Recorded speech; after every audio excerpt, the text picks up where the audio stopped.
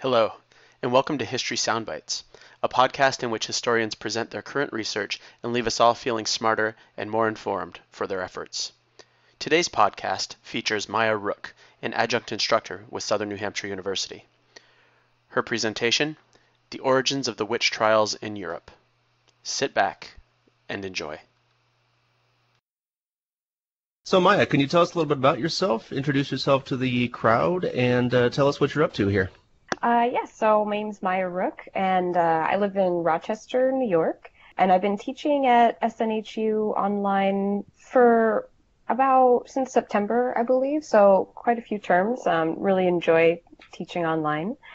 My background is mostly in American history, but what I've done with this project is actually taken on looking at the European witch trials. So it's been really interesting, kind of pushing my boundaries, my comfort zone. I'm working for an online database where we're trying to frame two different arguments about the witch trials to help teach students how you can approach a historical topic from two different aspects. So I looked at all the different research that had been done on the European witch trials, trying to understand why they happened, why so many people were killed, particularly women. It ended up taking a standpoint on one hand that people believed they were actually doing it because of religion, on the other hand that it was because of issues around gender. So that's the sort of overarching idea of the project. Yeah, those are interesting arguments and ones that come up a lot.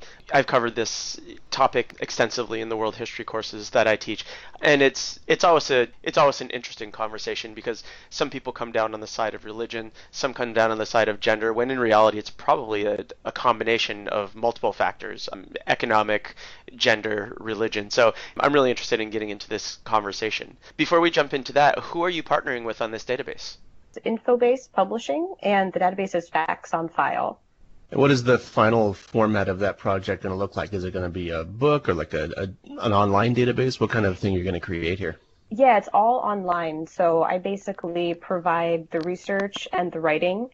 They do the editing, and it's presented. All of the different database entries are pretty much the same. You have like the issue, the different arguments, background information, chronology. We throw some what if questions in there. So my question was like, what if women ran the trials? And then I also give suggestions for images and for maps and things like that. Then they put it all together and they post it through their database for students to access. Is this going to be something like I don't know if you've ever seen the slave trade database where they have entries for each individual shipment of slaves across the ocean? Is it going to be something like that where you've got individual cases, I suppose, of individual witches? Is that kind of the thing you're going for? Or are you going for more of a comprehensive look at kind of just this is what the general trend was? For this case, it's much more of like a broad, comprehensive look at it. So it's mainly for high school and college students. And so the idea is like they can go on there and get a broad scope. And then we provide primary sources for them so they can go into the details there. It would be really cool to have a database just devoted to the witch trials. So you could look at the individual cases and different statistics and how research has changed over time. But for this particular one, it's just going to be more that broad scope. Yeah, okay, that makes sense. I agree. It would be really cool to have a site that listed all of the different cases and the outcomes of the cases and who was accused, who were the accusers. I think that stuff would be really cool to have. That's probably overkill for what you're trying to do with this project, so I get it. I was just going to mention, I know with the Salem witch trials in America that the University of Virginia did something like that, where you could actually go and look at all the different transcripts and read about the different individuals. And even that is pretty massive, and that was, just for the smaller trials that happened in America. Pay attention, historians and future historians, because this sounds like it's going to be a great starting point for a potential public history or interactive project. I think the history of magic and witchcraft is endlessly fascinating to me. I actually, when I was probably about 11 years old, I think it was 5th, 6th grade, I discovered all the books on witches and witchcraft and witch trials in the library, and it was kind of like my first research project that I conducted on my own. So coming back to this as an adult was really cool, looking back at that history of magic. The thing about magic is that humans have always, for the most part, engaged with it. You can see magic across the globe in different spiritual and religious traditions and on different rungs of society. So, humans have a history of trying to manipulate the natural world or interact with it and interact with the supernatural world. And it's only really in the European witch trials where you see this incredible number. It ranges from 50,000 to 100,000 is the current estimate of people who were actually executed as witches. So that's very unique to Europe. But magic is, in my opinion, more of a human experience. So when I was looking for the origins of magic and witchcraft for the European trials, I actually found research that set it as far back as having roots in ancient Mesopotamia, Egypt, Greece, Rome. So in these different societies, people used things like incantations, salves, concoctions. They would make amulets, create divinations to do things like heal or protect, to dispel evil forces, and make predictions about the future. And of course, it varied from society to society. So Egyptians might be interested in magical practices and spells that might help an individual in the afterlife. And some of these societies also had differences between harmful magic or a healer or magician. So people who could either use it for malevolent causes or to do things like purification. Things like utilizing incantations to consult with the dead happened with the ancient Greeks. So we have all these different aspects that are kind of growing from these ancient societies and eventually going to impact the way that it's perceived in Europe during the trials. And one interesting thing that I found was most of these societies, magic was accepted as part of society. But in Rome, you actually start to see more of a prohibition of incantations for harmful purposes. People like Pliny the Elder thought that magic was a fraudulent art. So this is where we're seeing a lot of these early indications of some issues around magic and an association of women with magic who could use it to cause harm. That idea of women as witches isn't really going to be fully formed until about the 1500s in Europe. Before that, it's mostly associated with men, and they were seen as the ones who could have that particular power. And women were more likely to be using it in the sort of day-to-day life. So what begins to happen as we get towards the European witch trials is that Europe is becoming increasingly Christianized, and Christianity, as it is going across Europe, is combining with some of the pagan beliefs that existed throughout Northern and Western Europe. At first, they're kind of merging together. They might absorb them into new practices. They might suppress them. But for the most part, it's not as big of an issue. And it's around right before, say, the Reformation, sort of during the Inquisition eras, that magic becomes associated primarily with harm. And that's when it becomes a threat. So magic and sorcery, witchcraft, they had been a part of the European mindset, and then they become more of a concern. So we had people who were called cunning folk, and these were individuals, men and women, who usually were healers. So they could use things like herbs and salves, doing things to just kind of ease the troubles of daily life. But because this idea of harm starts coming into magic, it's seen that even people who are just practicing these simple magic practices are seen as causing harm as well. And it becomes connected with the devil. So rather than them just sort of working with the natural, supernatural world, Christianity began to believe that it's only through a pact with the devil that you could actually gain magical powers. And at this point, it becomes linked to heresy, so that if you're interacting, if you're doing any sort of magic, that you are committing heresy against the church. And so therefore, there needs to be some kind of punishment involved and to suppress that particular act. Is this around the time that some of the official religious tomes regarding magic and how the church should deal with magic start to pop up? Yes. As these concerns grow, then we start to see texts being published that are linking harmful magic, a pact with the devil, and witchcraft into this idea of heresy against the church. And they begin to come out right before the printing press, actually. And then the major one that most people know is the Malleus Maleficarum. And that one comes out pretty much right, after the printing press has allowed for text to be reprinted and spread on a larger scale. And so that's sort of seen as the first major handbook on witchcraft.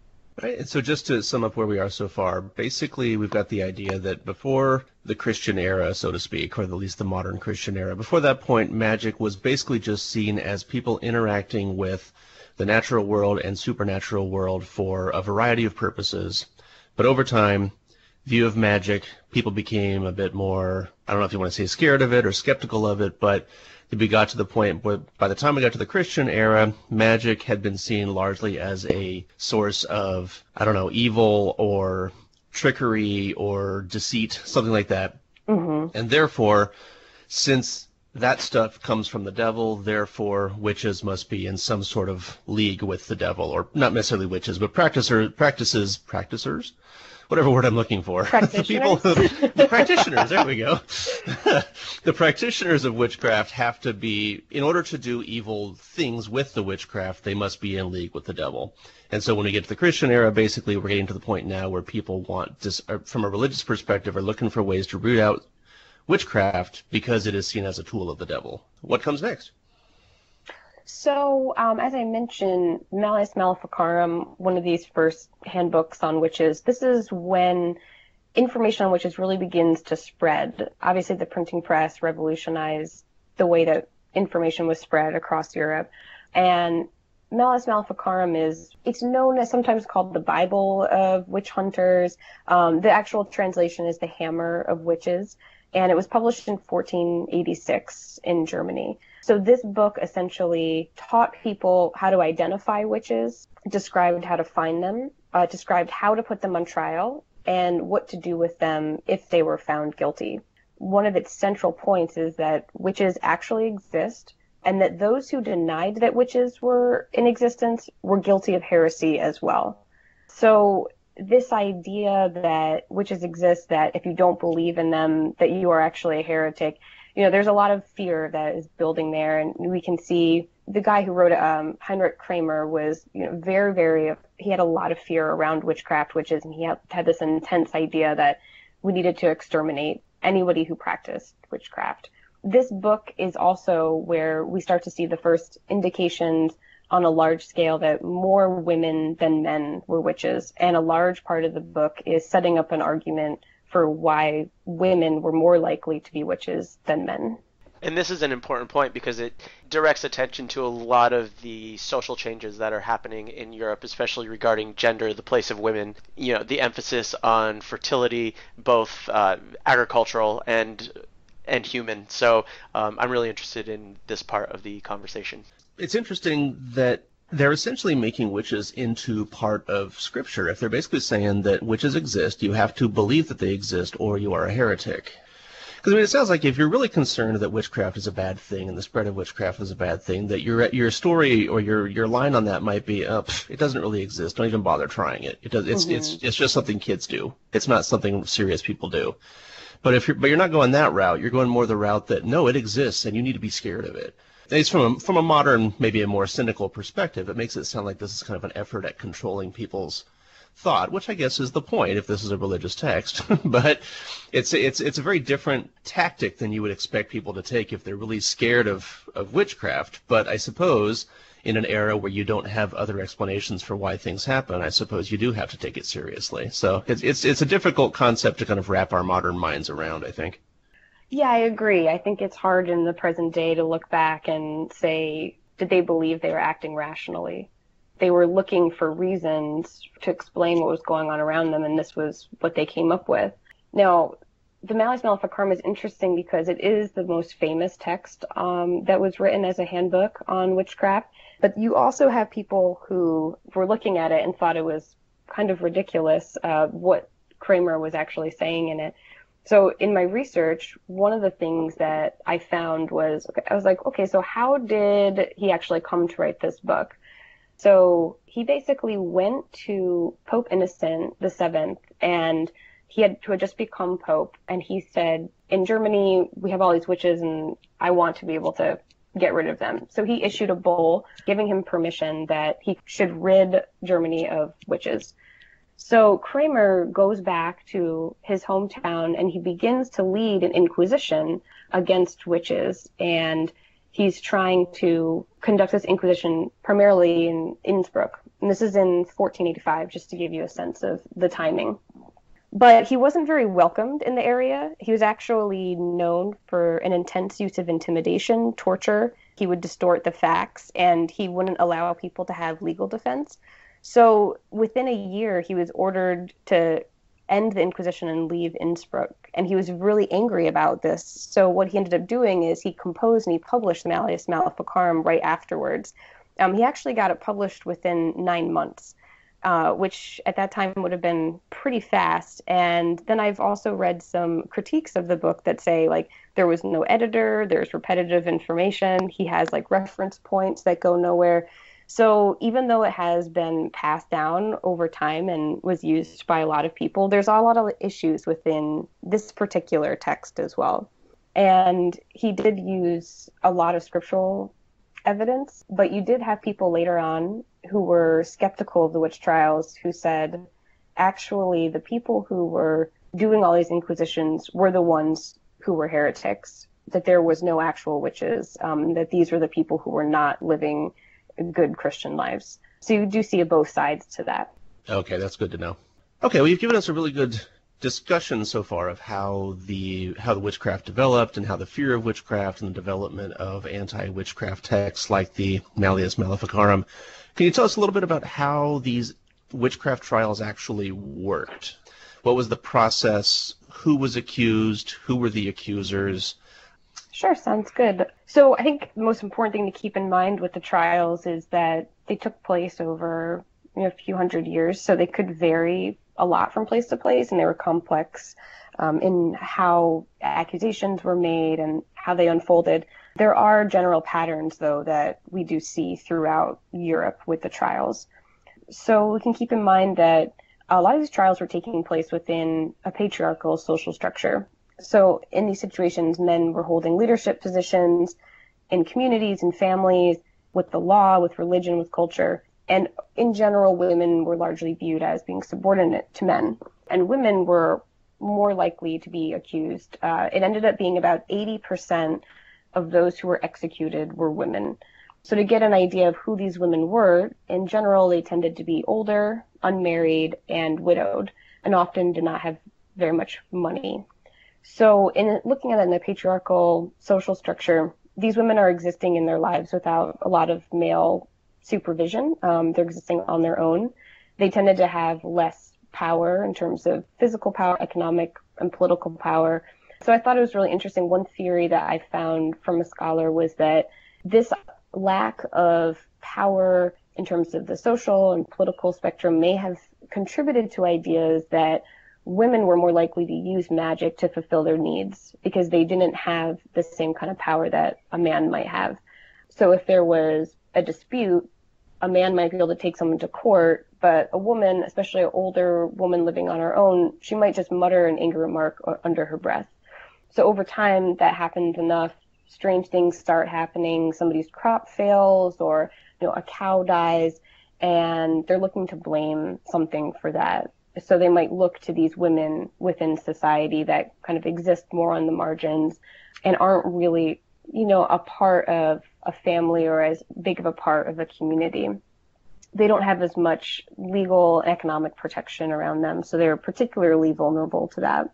And just so we want to make sure that we don't downplay the significance, but the death of a cow to somebody living in medieval Europe, that is a big deal. Mm-hmm. So it does make sense that they would be looking for an explanation for that, and it's very easy to see how they could jump straight to malevolent, possibly culminating in violence against the person who did it, because these are very poor people. Looking back again from a modern perspective, who cares about if a cow died? But, the cow may have been everything that person owned. And so if it died, that can be a really big deal.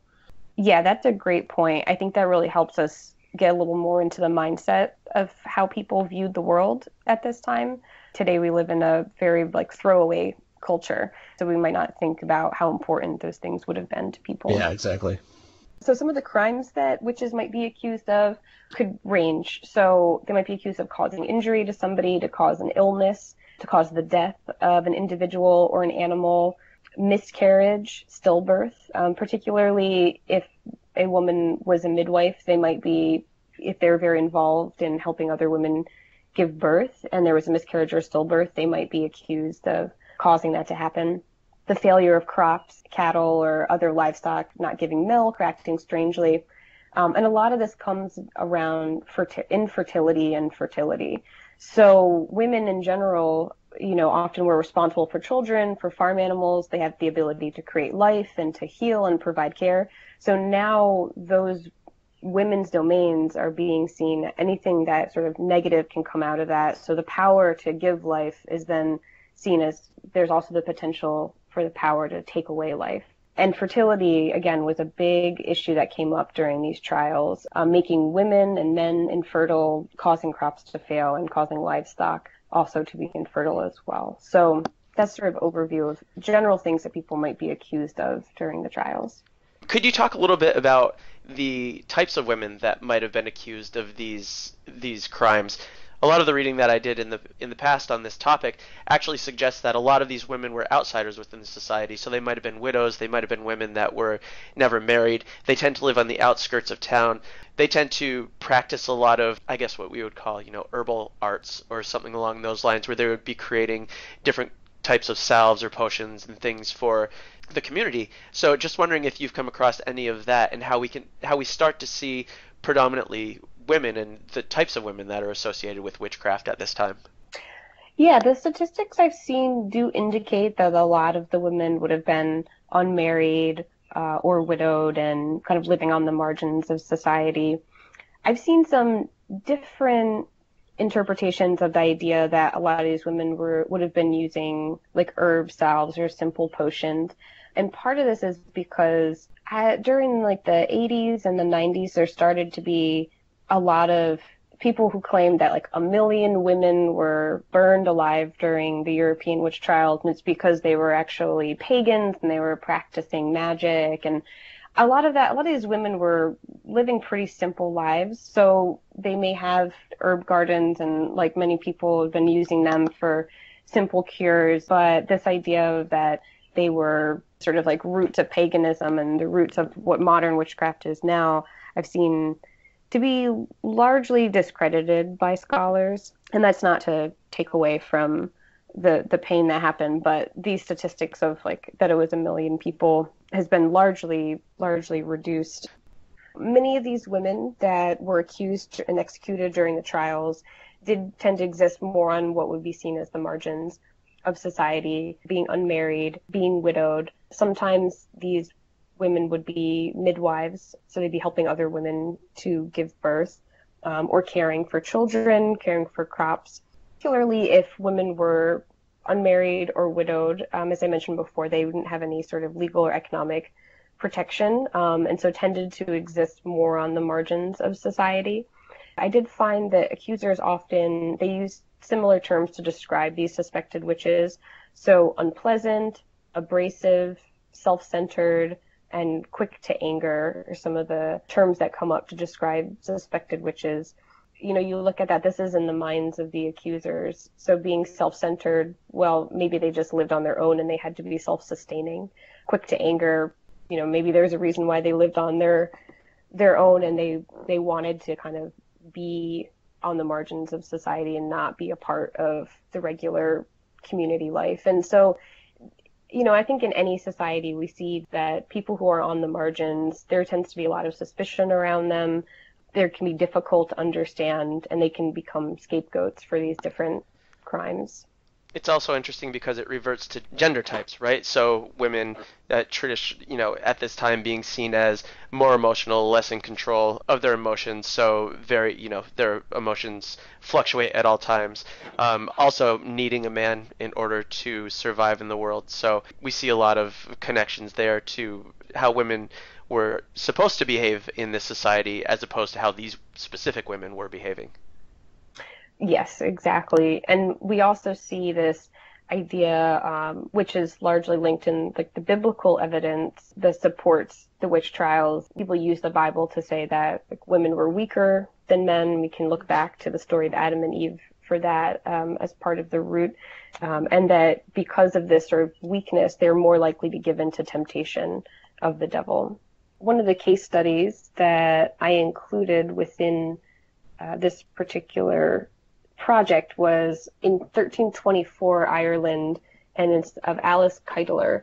This is interesting. It comes before the peak of the trials. The peak really happens between about 1560 and 1630, but the trials do begin earlier. So this is on the early end of the spectrum in the 1300s.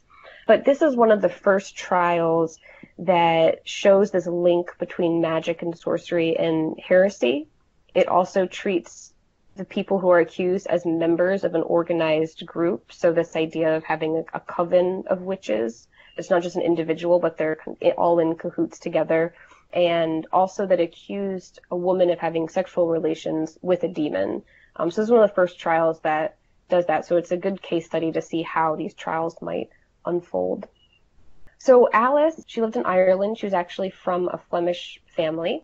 She married several times. So she married and she had a son, and then her husband died. Then she remarries, that husband dies. She remarries for a third time, that husband dies. She finally remarries a fourth time, and that one, he survived. But with each of her husband's death, Alice and her son William, they would obtain more and more inheritance and property. So whereas some women who were accused in trials, they might not necessarily, be married or have property. In this case, Alice did have a good amount of power in having this inheritance money and having property. In 1324, Alice is accused with a group of 5 other women of practicing heretical sorcery. So 7 charges are brought against them, and these included that they had a denial of their Christian faith, that they had sacrificed live animals to evil demons, that they concocted potions and powders to induce love spells and to cause physical harm to others. And then the final 2 accusations were specific to Alice. So one is that she used sorcery in the death of her first 3 husbands. And the final accusation was that she copulated with a demon, who they called Son of Art. And this demon sometimes appeared in the form of a cat or a black dog. What's interesting about these accusations is it basically brings together what the stereotype of the witch was that emerged during this time. Coming together with other women, engaging in a witch's sabbat, where you would do things like deny your Christian faith, you would make sacrifices, and you would copulate with the devil. And that was how one sort of formalized their pact with the devil and formally became a witch. Alice was found guilty, but she actually managed to escape before her punishment. We also see in this trial the use of torture, which was very common during the witch trials. So Alice did escape, but one of her who was seen as her accomplices, Petronilla, she was interrogated. She received at least 6 floggings and other torture until she yielded a confession and basically admitted she confessed all the charges against her, and she admitted that Alice had also committed sorcery and used sorcery to commit these different acts. So this other woman then was paraded through the town and burned alive publicly. So that was also something that was common during the trials. Typically, either people would be burned alive or they would be asphyxiated beforehand and then burned. Yeesh. Yeah, I know, right? Yeah. I was just reading an article the other day that was talking about that we tend to think that they were burned at the stake, but I think more of them were actually hanged than were burned. I mean, either way is not a good way to go, but yeah, right. That's really awful. In Europe, in continental Europe, there was more likely to be burnings, and in England, it was more likely to be hanging. So it kind of depended on the location. The local culture has their own favorite ways of disposing of witches, I guess. So we've talked a bit about one of the trials, and we've talked a bit about the religious justifications for the people had for the pursuing witchcraft and pursuing the trials and all of that. Are there any other theories that you have come up with for why these trials happened? You've kind of made the religious case already, but are there any other justifications that you've come across? Yeah, the other major case I looked at was at gender, and that's sort of where I tend to lean personally, is that it had a lot to do with gender. So it was interesting taking on this project and having to, argue 2 different sides. And of course, as we learn, going deeper and deeper into a topic, it's so nuanced that there's never one answer. But I do see a lot within the gender side of it. With the religious side, witches were seen as being an inversion of Christian beliefs and practices. On the gender side, it's more of that the images of the witches and the witchcraft trials are an inversion, but of ideas of late medieval and early modern femininity. And in this sense, when you look at what women were accused of, they're representing an aberration of prescribed notions of womanhood. Some scholars who have really gone on this end have said things like it wasn't about witch hunting, it was about woman hunting.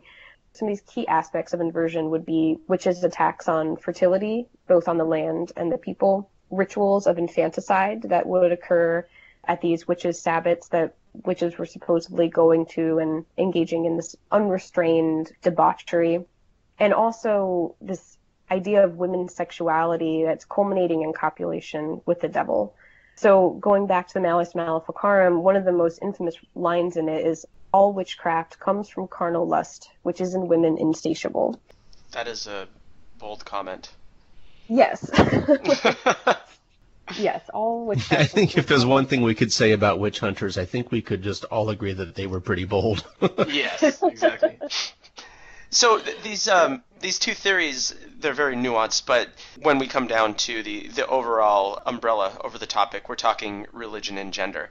So we're seeing this occur throughout Europe, but we also see it transported overseas to the Americas, which isn't surprising because the colonists are coming from this background in Europe.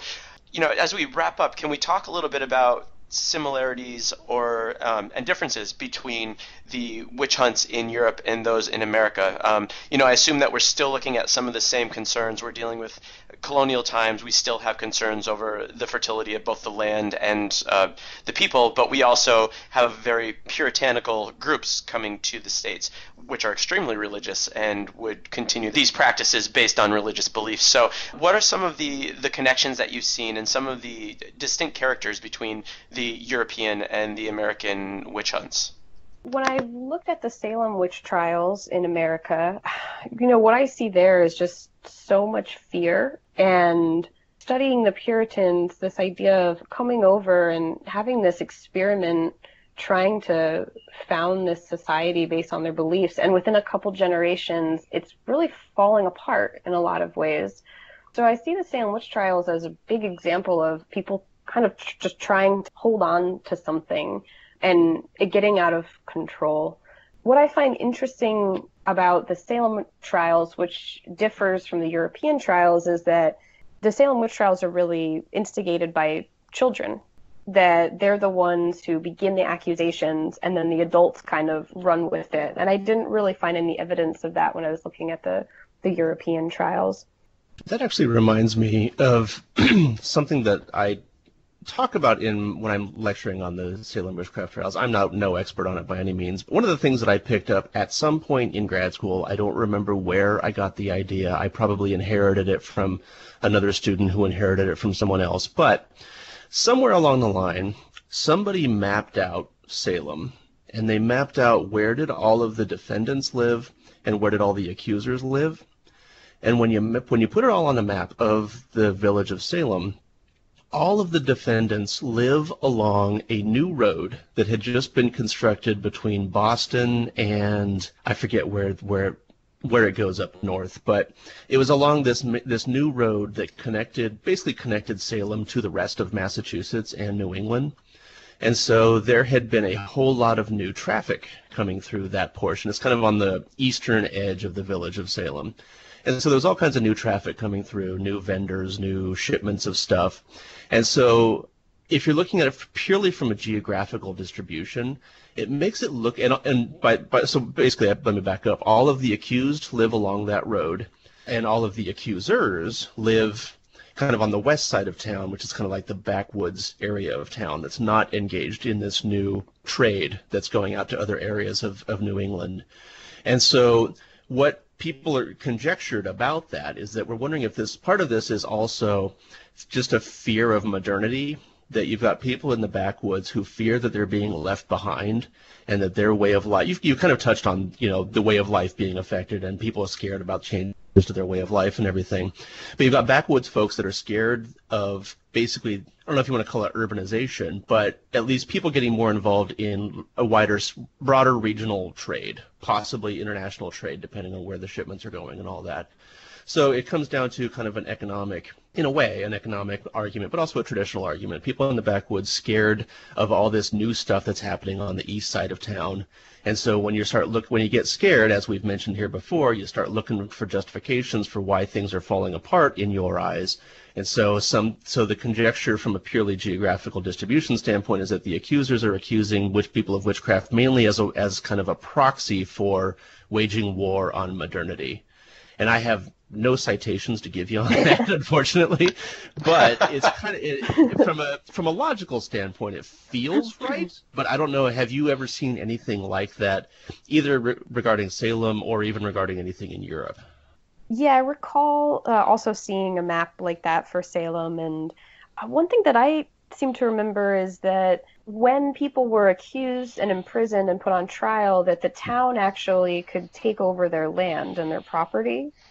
So that was, I believe, another reason that was, or argument that was given, was that it was a way to kind of gain more control over the area. I think that idea of like fear of this change and fear of modernity coming in does make a lot of sense. You know, the Puritans, as I said, they're trying to establish themselves in America and had a very specific vision of what they were doing, and it unravels fairly quickly.